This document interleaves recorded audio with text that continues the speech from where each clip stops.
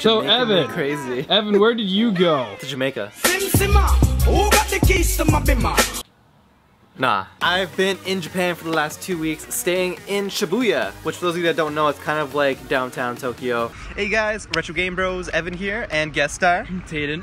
We finally made it to Tokyo, Japan. Shibuya Crossing is the busiest intersection in the world, and that is not an understatement whatsoever. Are you sure? Outside of your store. Alright, so our area at like Kenny and Shepherd is absolutely insane. The traffic is ludicrous, but this is not car traffic. This is foot traffic in Shibuya. You have like 10,000 people going through the intersection. It's absolutely insane. Literally, it's like shoulder to shoulder. You're like a sardine trying to walk through. Is this an all-way crossing? So you have people with like suitcases coming from Shibuya subway station, trying to go across, and you have tourists going the other way. Then you have people taking their DSLR cameras and taking photos. So while we were there was like this chick in her full like wedding outfit taking wedding photos of their husband in the middle of the crossing during that like 30-second window. I kid you not. I wish I had pictures of that, but I didn't take a picture. I have a bunch of animal-themed cafes, whether it's a owl cafe, a hedgehog cafe. So you like go in, you order a coffee, a drink, whatever, and then you get to like pet the animals, play with them, sugar gliders, chinchillas. But there was one cafe that stood among the rest. One that was the best. An otter cafe, believe it or not. And like you had adult-sized otters, then you had like, I guess, not puppies. I don't know what a young otter's called. Is it a puppy? I don't think it's a puppy. That's dogs, right? Little otters. Little otters. So the little otters, they're basically puppies. They're hilarious. And like you can literally wrestle them and play with them, pet them and feed them. They're super fun. That was probably the coolest part of Japan, next to like all the video game stuff everywhere.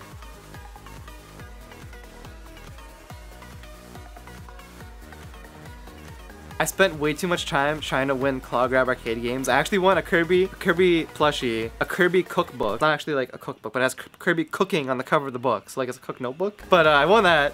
My friend Hayden won like 14 anime figures. They have a bunch of figures within claw grab games. They're huge there. Believe it or not, there's like 4 floors of just claw grab games. Like it goes like basement, then like floor 1, floor 2, floor 3. Because Japan's a very condensed area. Everything is built crazy up. So most retail stores and most arcades have like 10 floors. And you don't really see it on the outside. So when you walk in, there's like a little map that says like this floor is like Sega, this floor is Namco, this floor is like Tekken and like Street Fighter and like mainly like versing games. A few cool things that like I thought were noteworthy was people don't walk and talk on the phone. 3, 2, 1.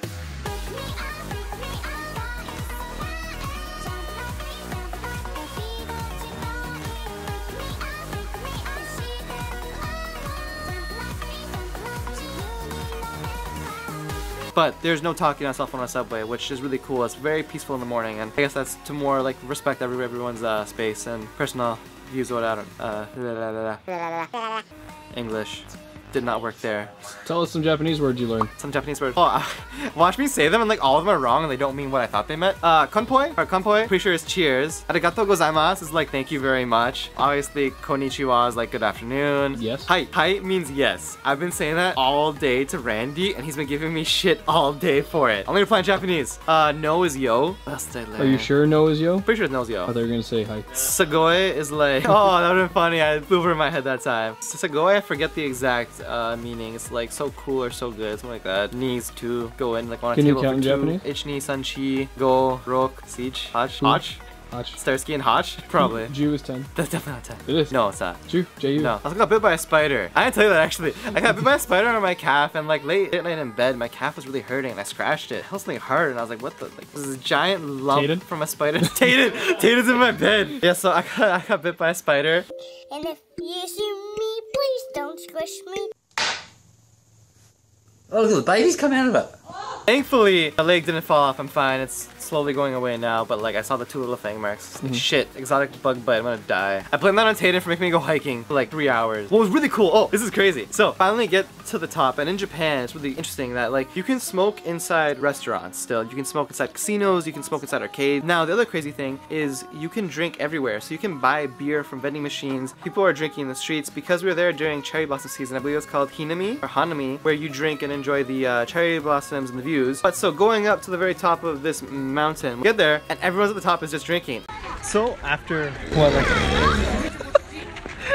we finally made it to the top. And there's this udon slash ramen shop at the very top. Like, oh sick, like, we get to go to the top of the mountain, sit down and like have some noodles. And I figured prices would be hell expensive because like obviously it's a tourist spot. Everything's supposed to be expensive at like baseball games and everything else. So why not a mountain? Nope, everything was hella cheap. Come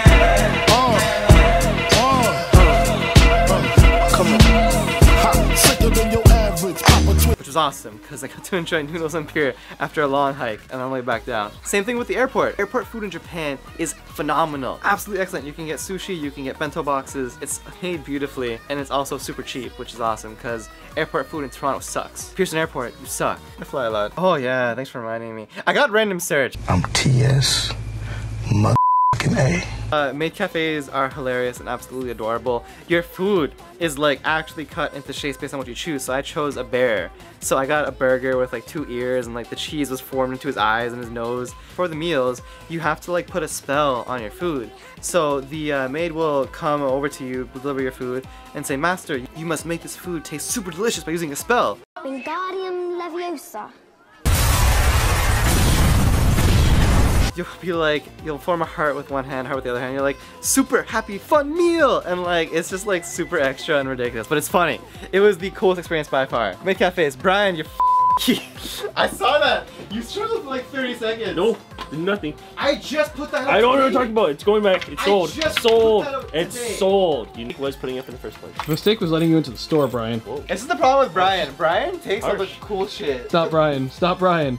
We have to have a Go Stop Brian fund. Cafes, absolutely hilarious. You gotta put spells on your food. It was really fun. I had a blast. Cooler things, you get a souvenir and you can choose. Choose a photo of the girl or a keychain. I chose a keychain because I don't want that to be too weird.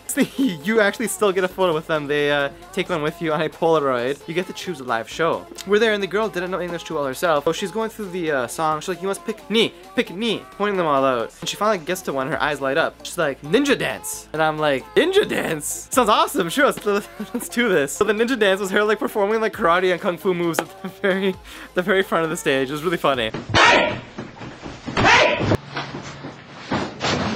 Fashion, holy shit. Japan's way out there, man. They're like, you think Toronto has hipsters? You think downtown Toronto is pish posh and like extra? No. Japan's crazy. Everything is super hipster. It looks awesome though, it's really nice. A lot of name brand, Versace, Gucci, obviously. McDonald's. Forgot about that. Yeah, McDonald's menu is completely different. Like it's all the same thing. Like teriyaki quarter pounder, which I love teriyaki sauce. That's actually so good, Brian. It was delicious. I loved it. The first night, we honestly didn't know what to do, where to go, because like we were scared tourists at the start. So we're like, 7-Eleven is safe and it's in English, so we're gonna go there. So we ate 7-Eleven for the first 2 days of gas station food, but it's good quality. Gas station food is not bad. By the end of the trip, we were like ordering everything in Japanese and asking for everything in Japanese, which was really cool. But I got a bunch of wicked video game soundtracks because I'm huge into that, and there was stores dedicated. They had a floor for just games, a floor for anime, and then a floor for soundtracks. I picked up Castlevania, I picked up Initial D, which is an awesome racing game. The soundtrack is... Sorry, you told me to talk, I'm It's fine. talking. Coolest thing of the trip, I have a video game partner slash supplier who I've worked with for many years. I've been buying from this guy for years, and like I bought small amounts, and then I worked my way up to buying larger quantities of games, controllers, consoles, like all that stuff. And so fast forward years later, I'm still buying from him. Me and blank, aka which you will bleep, me and got the chance to meet in person. Is his name actually?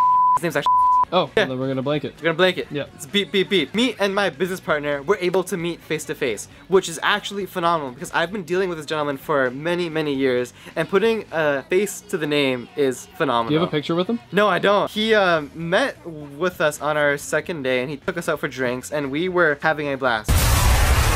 He was telling me all about Japan, like what to do, the touristy stuff. We were talking about business as well, but it's hilarious. He was like, "Do you guys like to drink?" And we're like, "Yeah, sure." Like we'll like go out for a drink. So it's lunch. We go out for a drink, 1 cup of sake, 2 cups of sake. Fast forward, I spent about 8 hours with him and his wife, both absolutely lovely people, super kind. Got me absolutely smashed while we're talking about business. It was hilarious. My friends didn't know what to do because we're like in a whole new country, just like kind of drunk and going around the town, not remembering everything that was happening. But it was really fun. He is a hilarious gentleman, very kind, and he gave me a wicked gift. The second rarest N64 controller in all of Japan. For those of you that know it, it has a teddy bear on the cover. It was a limited edition, only released for a toy store in a small amount of time. And I have one of those. Not for sale, obviously. That's going on the back wall of cool shit somewhere up here. But that was really kind. Thank you so much. I think you watch our video, so I hope you see this. I had an absolute blast, and I want to thank you for showing us around Japan. It was really fun. Japan is an experience like no other. If you get the opportunity to go, please take it. You will enjoy it. It's a huge change of pace from Toronto, and a fun one in my opinion. I had a blast. So stay tuned, stick around, like, subscribe, comment, tell me your thoughts below, and we'll catch you all next time.